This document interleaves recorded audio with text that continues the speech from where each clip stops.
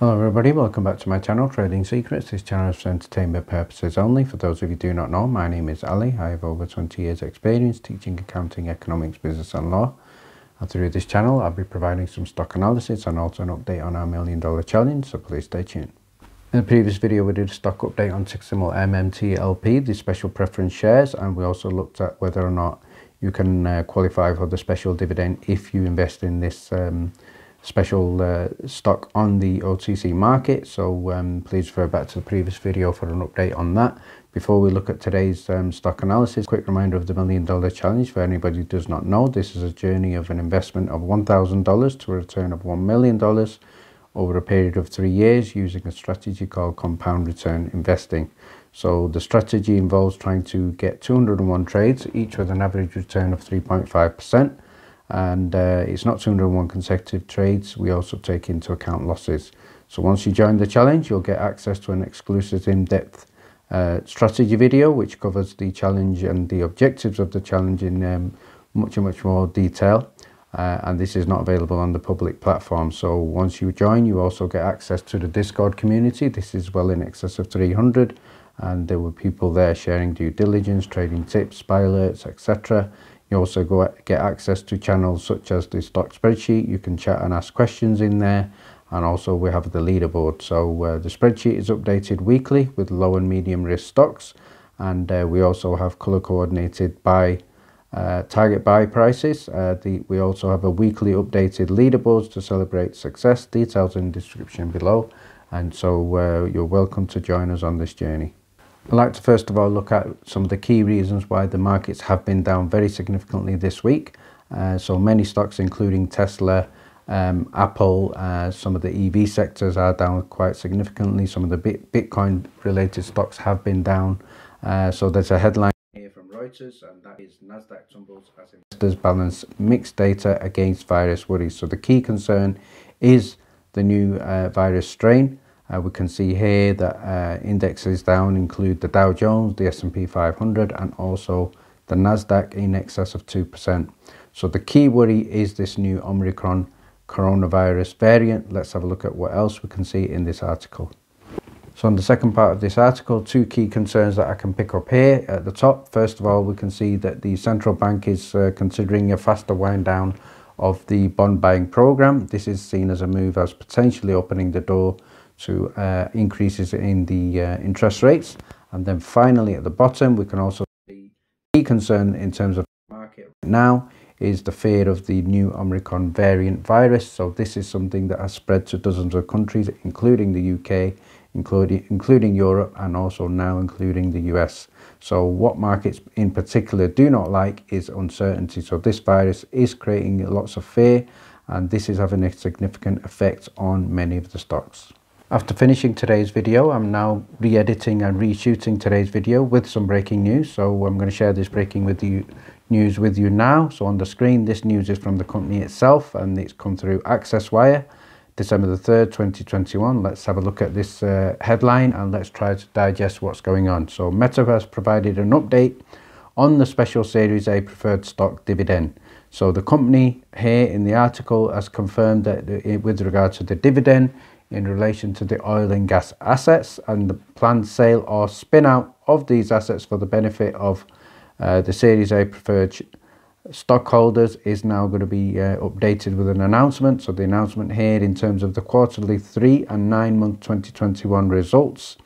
Meta has stated here in terms of its oil and gas assets operations, 4 wells must be drilled in the Oro Grande project in 2021, and this is in order to hold the lease or for sale or spin out. So this is a clause.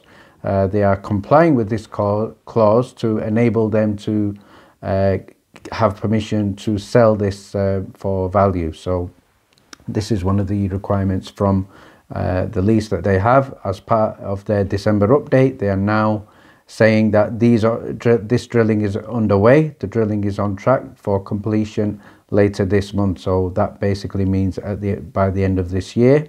The company also believes that upon completing the drilling in terms of these 4 wells, the company Meta will be in compliance with all aspects of the lease obligations. And we also know that the land is university land on the Oro Grande project. Let's now look at the final part of this breaking news. Let's now have a look at the final part of this breaking news. So I'm going to summarize this for you again here. So the company have stated here, completion of the work will, the company believes, enable them to move to the next step in the spin-out process for the assets. So this work includes, but is not limited to, the transfer of the assets to Oilco Holdings. So this is a company that was covered in one of my previous videos, and this is a company that was established with George named in this company. So please refer back to the previous video where we covered Oilco. So this Oilco, they've confirmed, is a newly formed wholly owned subsidiary of Meta, ensuring that the Oilco capital structure supports and spin out making any new necessary filings with the SEC. So Meta is in the process of finalizing permanent arrangements with a completely new management team for Oilco, who are going to bring significant experience in oil and gas exploration, as well as specific experience in the Oro Grande region. The team is already consulting to Oilco and operating Oro Grande project, and has been very valuable to our efforts during the drilling process.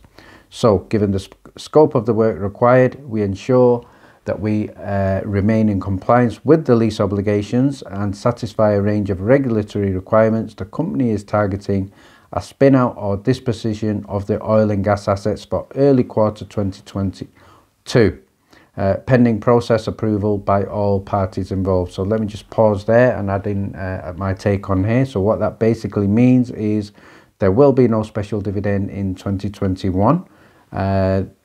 The earliest we're going to get it is 2022, and they've stated it's early quarter 1 2022. So what that implies is we're looking at January, February, March. That will cover the first quarter, and they are saying it's early, so potentially January or February. So again, a little bit vague, and let's just have a look, finish off by looking at the last part of this article. And the company have said here, the objective has been and remains to ensure the intrinsic value of these assets is maintained for the benefit of the preferred stockholders of Meta, and the assets or proceeds from therefrom are transferred as rapidly as possible to the Series A preferred stockholders. We expect to provide an additional updates upon completion of the drilling operations. So let's now finish off by giving my personal take on the overall situation now. So in my opinion, most investors will not be happy with this news.